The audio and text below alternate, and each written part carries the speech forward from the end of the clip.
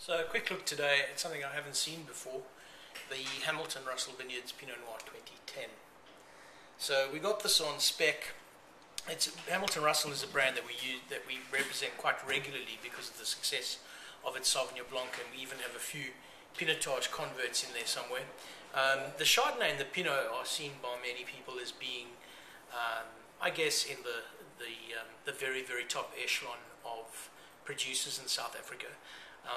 Again, these wines are not heavily priced, well, thanks to the South African rand, but definitely a move by Neil Martin at Wine Advocate to give this wine 95 points out of 100 really is a major step up and a global acknowledgement of the increase in quality, generally speaking, from Hamilton Russell of late.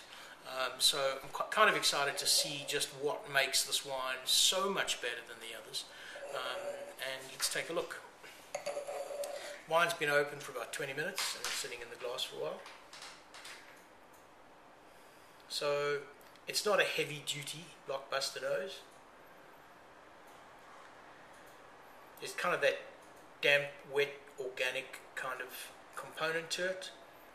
Cherries, sort of dark cherries, very ripe.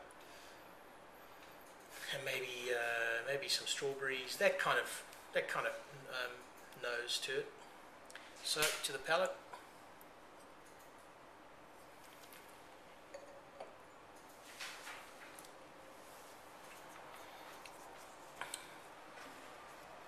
It's hanging off a very energetic, structured framework, and I can see why this is getting such a big leap up in ratings relative to the previous few years, which in themselves were pretty good at about 93 out of 100.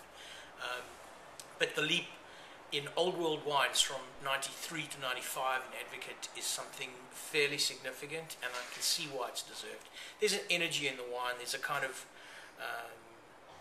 assured force about it, which is definitely something worthy of taking a closer look at.